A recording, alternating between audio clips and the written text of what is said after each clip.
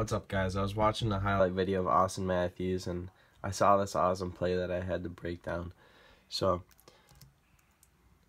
I'll just let you watch it one time. Oh, that's actually too far. Okay.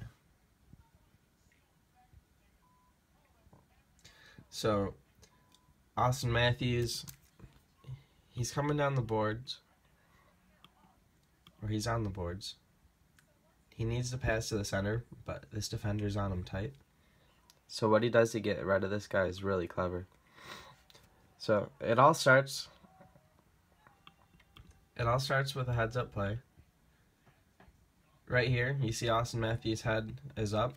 He sees that the opening to this play is going to be right below the dot.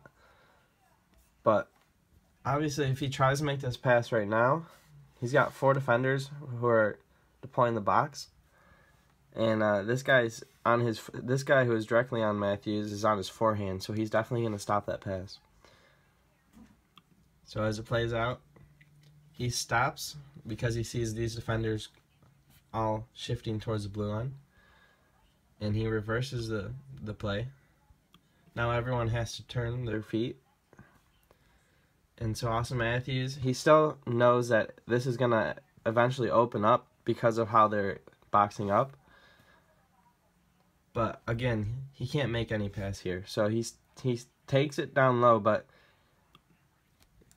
if you watch this play once, he doesn't move his feet much right when he's skating right there. And that's a key point because he's making this defender chase him now. So now any move that he makes, this defender is going to be a step or two behind.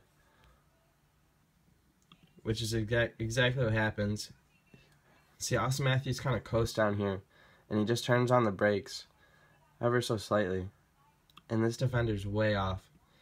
And see, now the passing lane is open, which is the whole point of this play. That defender's stick is way too far back now.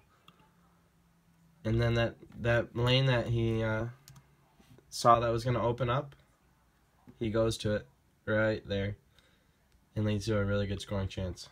So just thought I'd share that with you guys. Thanks for watching.